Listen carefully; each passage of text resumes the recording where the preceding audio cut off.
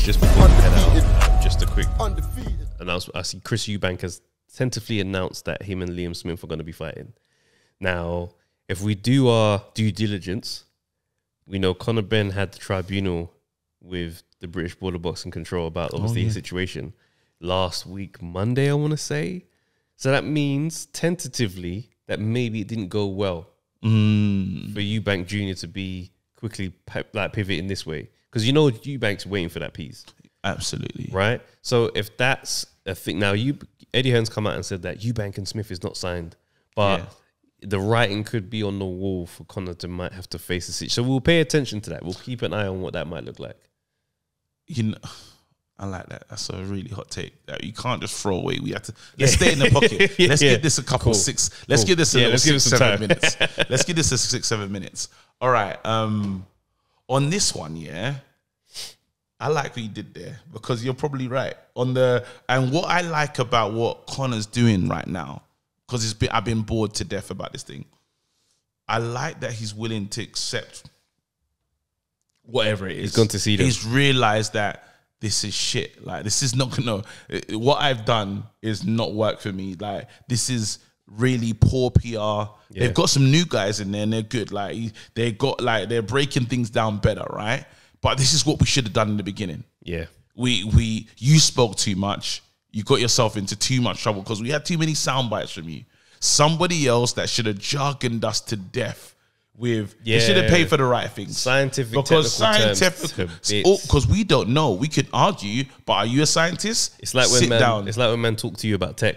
Yeah. You will ask, what do you do? So basically, we are a program designer for a bit, and it's just like, we work in the back. It's just like, bro. And then all I can hear is, wah, wah, wah, wah, wah, wah, wah, wah, wah. All right. I'm glad you're doing well. Big up to you, fam. You know what I'm saying? And that's literally where it is. They should have jargoned us. They should have given us all these things. And now, because Conor went on this mad tangent, right? And it kind of just, again, everyone felt funny about it. And what happens is people forget. People have time. And if you throw a lot of information and just say, like kind of what they done with the Usyk and Ngannou, whatever, all this stuff that's happened, just keep saying loads of stuff. And then after a while, it starts to ring true. Like, yeah, we did get them offer. Yeah, we offered Usyk, we offered. And then after a while, you're like, yeah, they did. And then you kind of lose track of. And it just moves You forward. lose track and then the lie almost. It's like fake news. Fake news, but it's the person speaking, right? Yeah. Instead of, since all this time when all these other voices, just to prove my point, all these other voices that have been speaking recently, it hasn't been Fury. Have you noticed that? It's been everybody else. Dev Son, he's been working overtime. Well, that's what you're supposed to do. That's right. You're supposed to, and Drown it now out. finally, Conor's like done what he's meant to do, and it makes sense because you don't want to cut yourself off to such a market. Especially with the resurgence of what's going on in the American market, you're kind of stuck now because Eddie Hearn, the people that you need to fight are actually over there.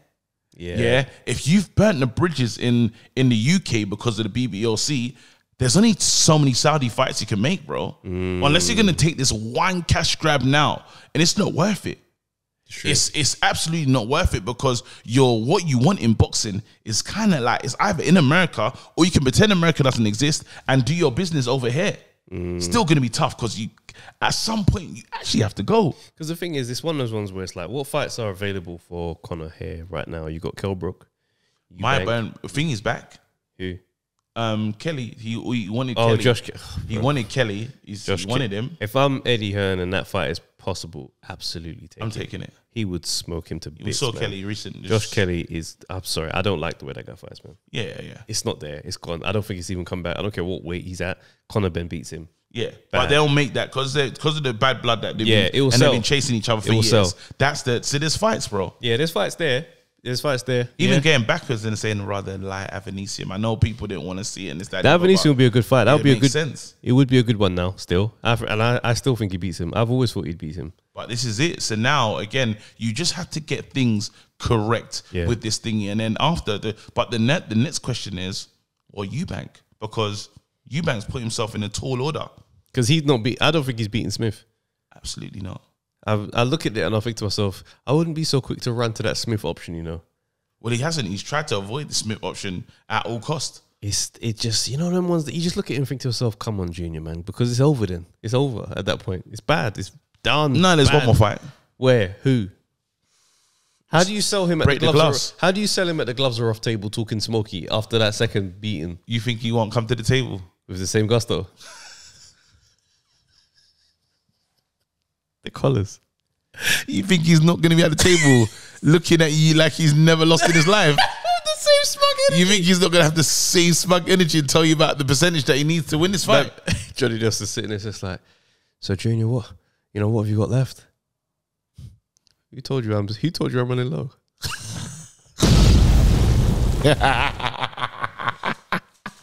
Oh man, listen, yeah, it's getting exciting. It is getting exciting. I kind of hope he loses his pen for that one. I don't want him in there with Smith again. And, Yeah. I mean, if he comes in and wins against Smith, it's back on. He's got a lot of driving. He's got a lot of driving him though. Again, his dad came the Charlatan thing and all this. He's got enough to drive him. I did see a video of him heavy on the uppercuts in his training session. I said, yeah, Junior's back. Come on, man. You know what makes me sick about Junior, yeah? It's so easy for me to get back on side. It's so one thing that this guy... I'm back on side. Come on, Junior. Get that world title belt. Bro, all you need to do is watch the All Access.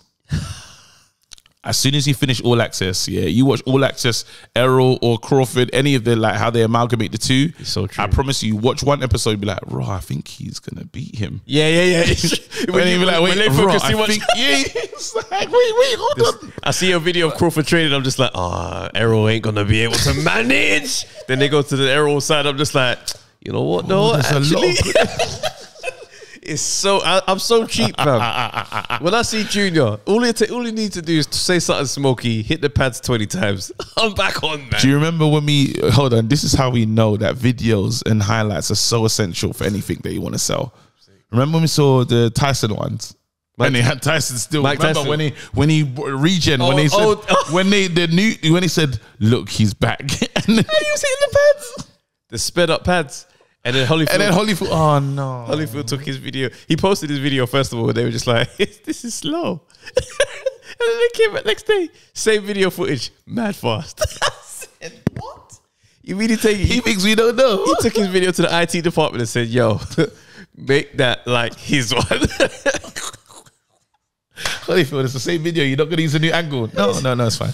And you know what's magic? You know the IT department, they're all the same age as Holyfield. They're sitting there just like, hey, Evan, look, what you got to do. You see where it says ×1? You just got to put it on ×1.5, baby. Bam. Bam. Got it, baby. No, let's get out of here. Let's get disrespectful. Boom. We're getting disrespectful. Two-finger point. Yeah. I hate you. All right, wow. Yeah. Listen, you lot, I hope you enjoyed this audio adventure that we just went on.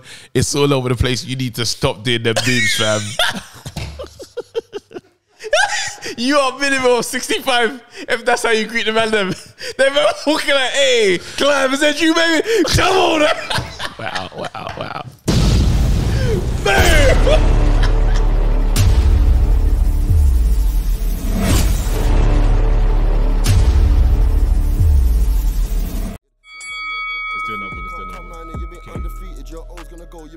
Yo, people, thanks for watching the Undefeated podcast. Make sure you like, subscribe, share, leave a comment, and all that good stuff, man. This is the place to be.